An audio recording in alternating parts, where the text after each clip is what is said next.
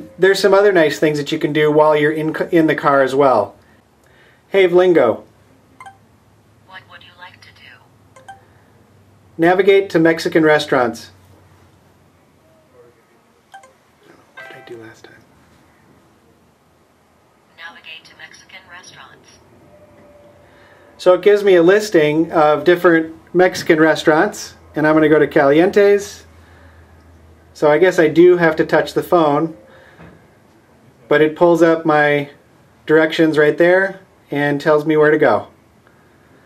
So that's one of the really nice things about Vlingo, is that you can tap into the navigation without using any of your hands, other than maybe to choose what restaurant you want to go to.